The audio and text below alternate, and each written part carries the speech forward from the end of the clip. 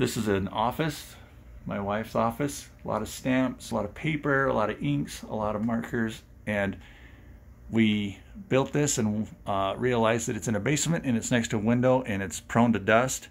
We looked at filtration systems and they're very expensive, so we thought, well, let's use the same concept as our furnace for filtering the air. And so we did. In lieu of a very expensive filtration system, we purchased this 20-inch box fan, 20-inch by 20-inch box fan from Walmart. It's about $16 or $17 if I recall, and like a furnace filter, which is also 20-inch by 20-inch. This is medium filtration, so it filters pet dander, dust, lint, and other pesky mess makers that like to settle in basement offices. And all you're doing is lining the arrow up with the airflow. I'll show you how it works.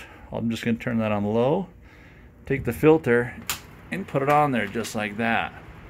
Now it's going to stay there because the fan's on. The suction is holding it on.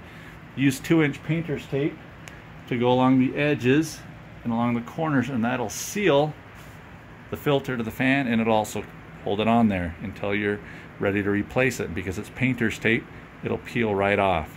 Okay, so periodically after a couple of weeks you're going to want to check it and see how dirty it is, which I've done.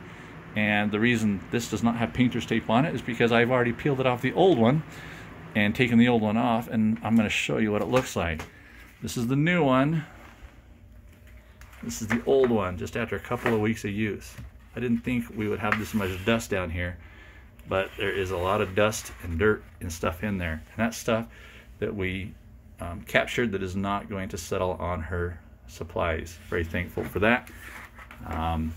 That's the new one. Again, all we're going to do is stick it on there, and if you leave this on low because of the volume that it pushes through this little fan, it'll circulate the air around and around and just keep this air very clean. We've noticed that you don't get a lot of allergies down here.